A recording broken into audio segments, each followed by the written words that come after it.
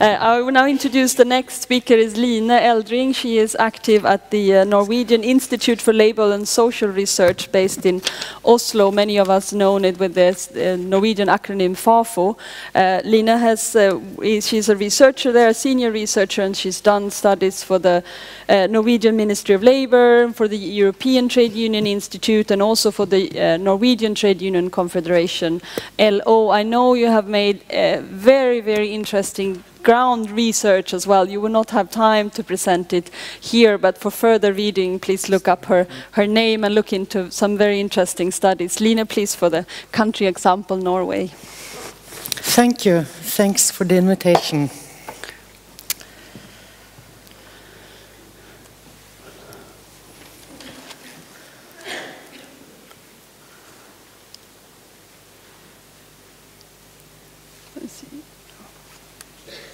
Oh, there seemed to be a problem with the...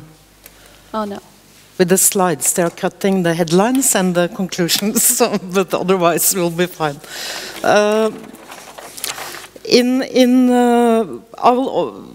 Like Jens, I'll talk about migration from East and Central Europe.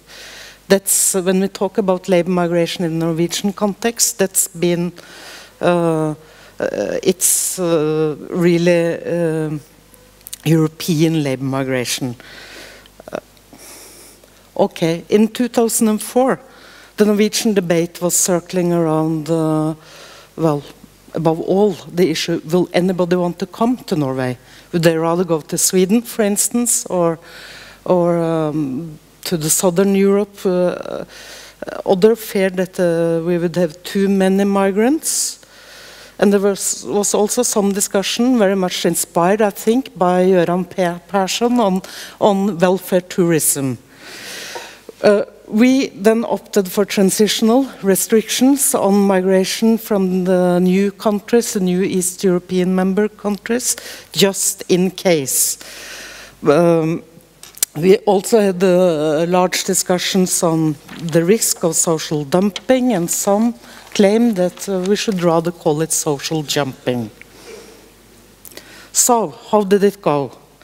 I'm a sociologist, so I like to do it simple. Yeah, it's not possible to do anything with the slides, I guess. Yeah, no. So, the right,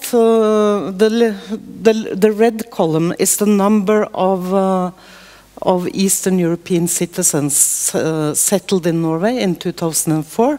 It's just below 7,000. The green one is 2014. We are now about 160,000. In addition, you'll find between 30 and 40,000 employed people not registered in these statistics.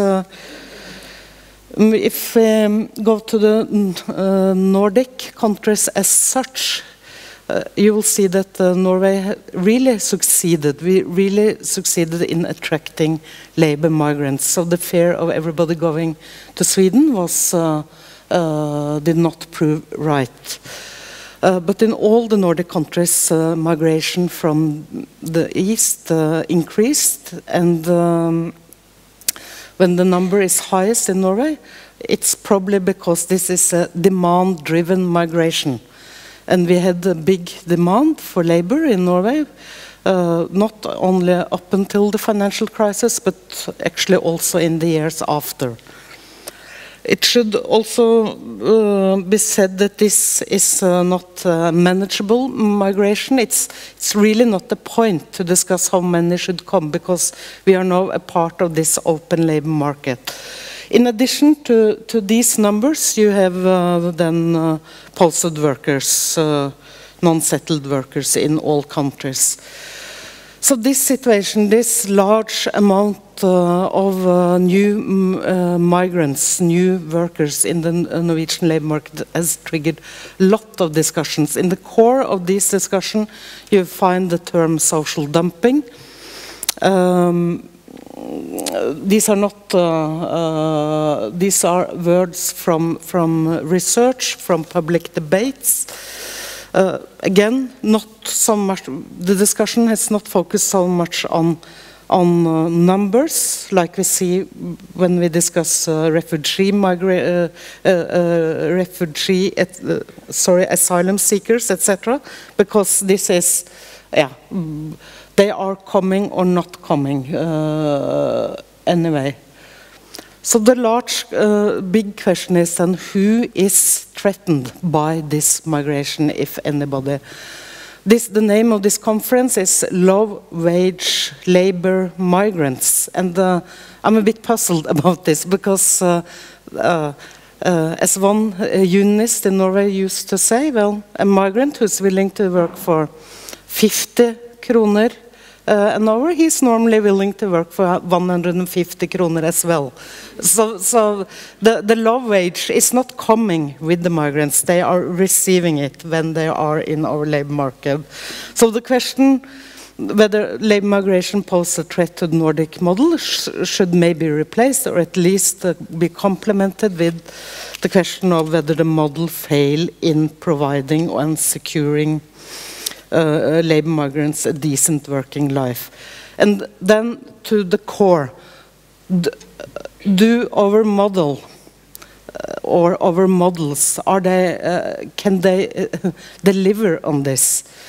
As you see here, the Nordic model is it has certain variations, and Norway is not the best guy in the class here. If we look at coverage of collective agreements in private sector, around half of the workers in Norway are covered. It's more in Sweden, but in none of the countries you will find waterproof systems. Sweden and Denmark don't extend collective agreements, while Norway has started to do this. I'll say a few things about that. When it comes to dealing with low-wage competition, social dumping, the previous government in Norway had quite an active policy. They teamed up with the trade unions. They had action plans, and large action plans against social dumping. I'm not reading through all these points. Unfortunately, I'm sorry, Erna Solberg, she was on the bottom of this slide, but we have a new government from last year, and they are saying that we now have a blue government. They want to follow up, but there is a clear tendency of they are not using the word social dumping so much, but they are more into the labor market crime. It's a bit simpler with labor market crime because everybody is against it. When it comes to social dumping, it's still a bit unclear what is it. Fafo evaluated the government's previous government's action plans against social dumping, and what we found was that, well, there was a kind of good integration in the plans. They both had strengthened the regulations and enforcement, strengthened the labor inspectorate, their means of punishments, etc. So our conclusion was that this measure had a positive effect, and there would have been more social dumping without these measures. But we had a very strong conclusion in saying that this was indeed the case in areas where we had extended collective agreements, where there was a minimum wage floor, but less in the other areas of our working life, of the labor market. So just a few words on this extension of collective agreements, allmenngyltig forklaring, eller allmenngjøring av tariffavtaler in Norwegian. It's a novelty in our regulatory system. We only started using it in 2004, and the purpose of this act of extending a collective agreement is to protect foreign workers against social dumping and to combat unfair competition. So far, we have this mechanism in place in 4 sectors: in construction, shipbuilding, agriculture, and cleaning, and it's on the way probably in the fish industry, for electricians, in the road transport, and yeah, maybe even more to come. It's only wages and some individual provisions that are extended. This is a kind of, in Sweden it's definitely a breach with the traditional model, even in the Norwegian context. It's been controversial. Wage should be bargained, not decided. But here it's a system where you base it on the bargained wages. So what are the experiences? Some of the employers, they are very positive, like in building, construction, and the cleaning sector. In the shipbuilding, they hate it. They have sued the state several times, and it's been some very exciting rounds in the court where they have lost. So among the trade unions, they also, some of them, quite skeptical, especially due to the fear of free rider problems. So far in these sectors, this has not materialized. Actually, the fact that you have a generally binding collective agreement has turned out to be a tool for recruiting migrant workers. Although the unions have complaints about how the system as such is functioning, it's a very long procedure, etc. When it comes to migrant workers' wage, it's quite clear from research that it keeps wages up, that they would have been lower without it, but we still see wage difference that can't be solved through this mechanism with migrant workers' wages being lower than the average native wage, but then mostly in some it varies, but those who are in kind of regular employment, they mostly have at least the minimum. But it's not, some are vulnerable. This is data from 2010 among Polish construction workers in Oslo. Here we found that 20% or about 1/5 were below the statutory minimum wage in construction. But those most affected of malpractices were posted workers, those who were not employed in a more ordinary company. To sum up, in Norway, you could say everybody is against social dumping, but it's still disputed what social dumping is. What is the borderline between acceptable and unacceptable conditions? Collectively agreed minimum rates are accepted as a kind of threshold or benchmark between dumping and non-dumping, but not by all employers and not by all parties, political parties. It's no doubt that the extension of the collective agreements has been the most important tool. Some argue that we should have a general statutory national minimum wage in Norway. This is very, very controversial. The unions oppose it strongly, and so far it's coming from the right side of the politics and also from the most liberal oriented employers association. We do have unsolved problems. The situation is better than it used to. Well, it looked very, very bleak for a while.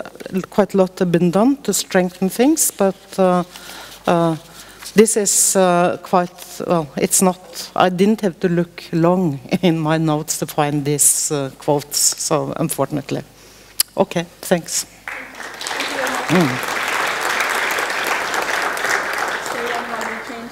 To the next presentation, just to get your comments again. I think first what astonished me were the numbers. I was not, before I heard your presentation, aware that the differences are so large. The Norwegian labor market is like half the size of Sweden, and you have almost twice as many labor migrants in this category. I just wanted to reflect once more on this issue you said of the difference between the Labour Party-led government and the now in place blue government who are focusing on labour market crime? Is there a fear among trade unions, for instance, that they would only focus on trafficking or forced labours and like the worst cases of abuse and ignore other cases of abuse and indeed social dumping? They define labour market crime much wider, so it's like undeclared black work in construction. So it's not like just the extreme cases. So far, my impression is that the unions try to go along. They see the positive in they are strengthening certain governmental agencies, etc. So it's not been like a conflict. So it's more looking at it a bit from the outside. You can see there is a rhetorical shift, but we don't know yet whether this will really mean much in politics. I just want to add that when we look at the numbers, also other nations than these displayed I indicated here. We have a lot of Swedes. The migration has doubled, and also from the old EU countries. So a lot of migration. Yeah. Thank you very much.